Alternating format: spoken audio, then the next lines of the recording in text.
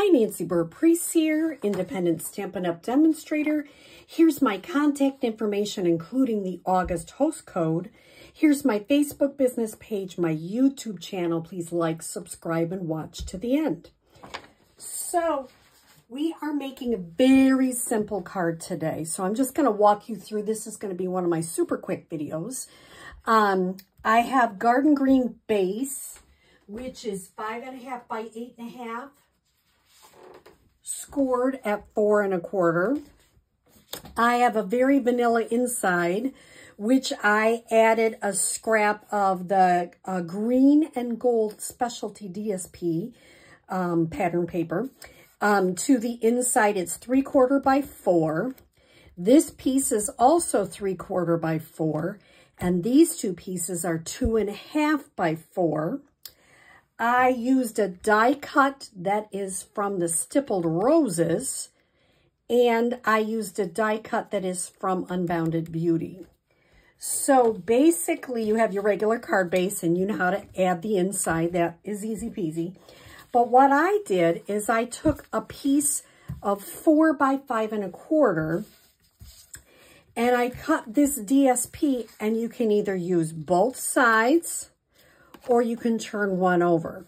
I'm not sure which I like best. They both are really neat. But the reason I gave you the 4 by 5 1/4 is so you can just put your paper and line it up. And if your paper's a smidge bigger than the DSP, that's good. That's meant to be, so you can cover it up. And then you're going to get 2 3/4 pieces, one for the inside, one for the outside. You get to decide what you want where. So that part is easy. You're just adhering. I just stamped. This is the Wildly Flowering stamp sets. I needed some thank yous. Garden green ink. And the last thing I did is these wonderful adhesive sparkly gems in the catalog. They come in gold, black, and silver. So a very easy card to make with your DSP, but I love that you're constantly can be changing it up. So it doesn't just go for this green and gold designer series paper, but it can go for lots of different things.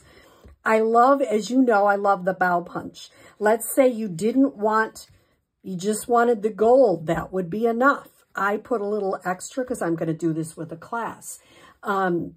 Very simple card, easy. I did use vanilla instead of white because the DSP has vanilla in it and not white. So the vanilla to me just looked better, especially with this piece. I love this. This is an online exclusive, this DSP. It is gorgeous paper. In fact, let me get it out to show you because it is really spectacular. And having that gold foil in there just makes a huge difference. What are the colors? Remember, always check the colors. Garden green, mossy meadow, old olive, pecan pie, very vanilla, and gold. And you can see I've used some parts and pieces which you've seen, but let me show you some of the ones you haven't. And this has got gold foil on it. It is gorgeous.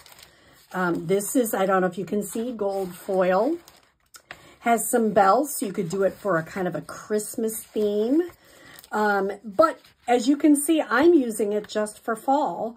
It doesn't have to be Christmas, and that's what I love about this paper.